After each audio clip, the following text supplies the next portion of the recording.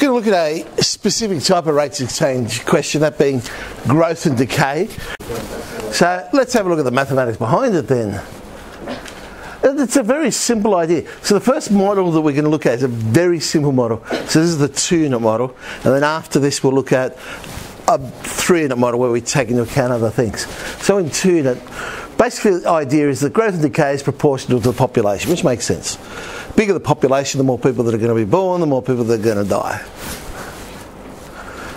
So we take a very simplistic idea and say, well, the rate of change of the population with respect to time is some constant times the size of the population. Okay. Now, from there, I can come up with a formula. The right-hand side's in terms of p, so if I make my derivative in terms of p as well, so I change it to t to p is 1 over kp, and I want to integrate.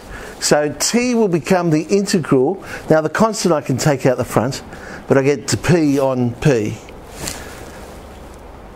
Well, we know that's log.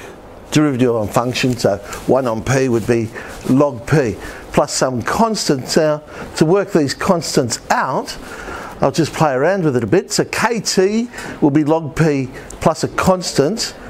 So log p is kt minus a constant. Now I want p to be the subject because I want a formula for the population, so I'll exponentialize both sides. So the population becomes e to the power of kt minus c, but I'm going to break that up to be e to the kt times e to the power of negative c, because remember c is just some constant.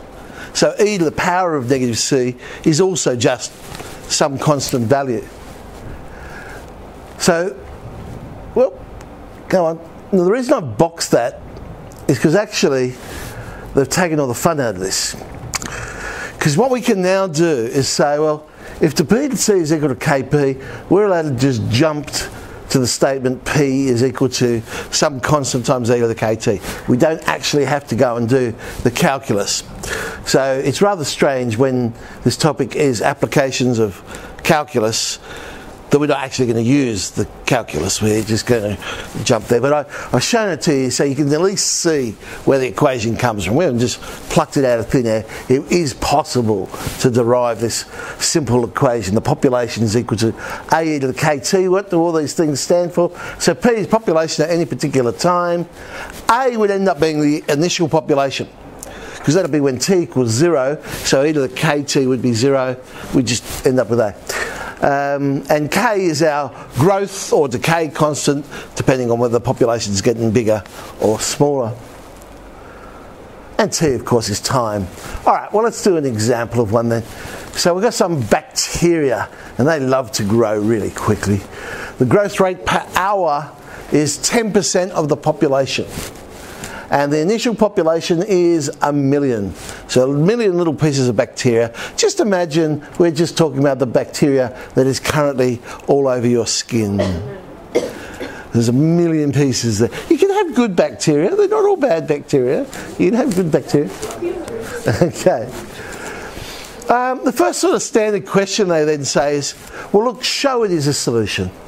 Now, you don't have to go and do all the calculus to show it is a solution.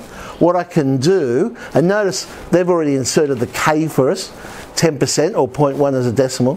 What I can do is use calculus, but in reverse, because all I have to show is that to b to t is some constant of the population. So p is ae to the 0.1 t. Well, if I differentiate that, I'll get 0.1 ae to the 0.1 t. Oh, look, I've got a constant times population. So I don't have to go through that whole process before. I can simply show, hey, look, this equation works.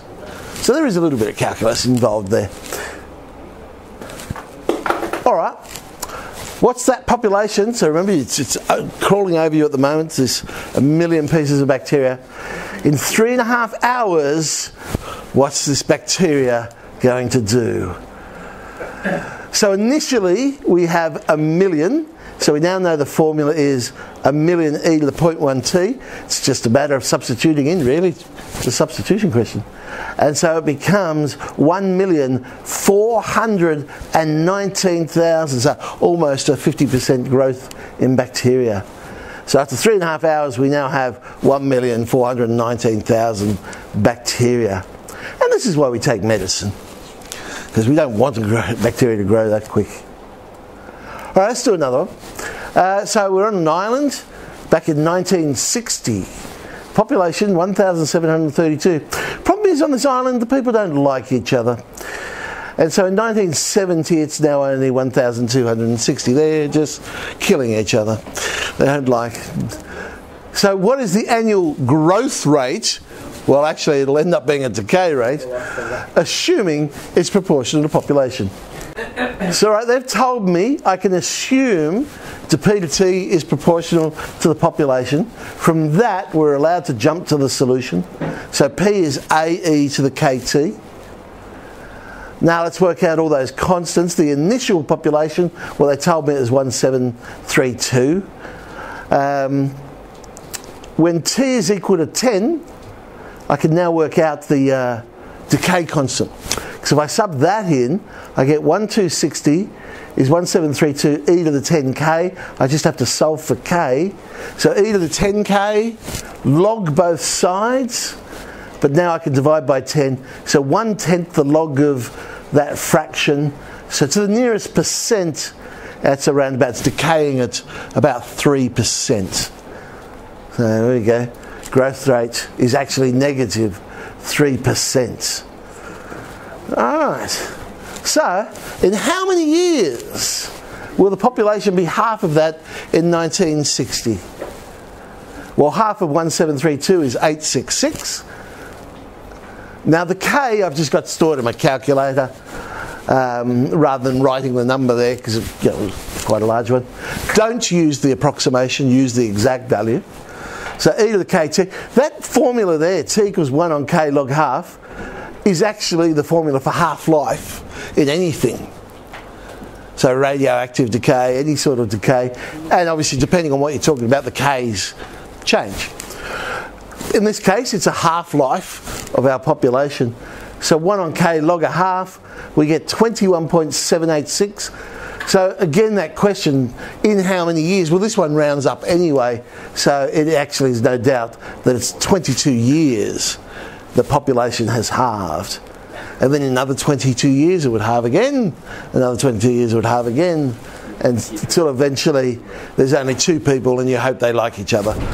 So exercise 7.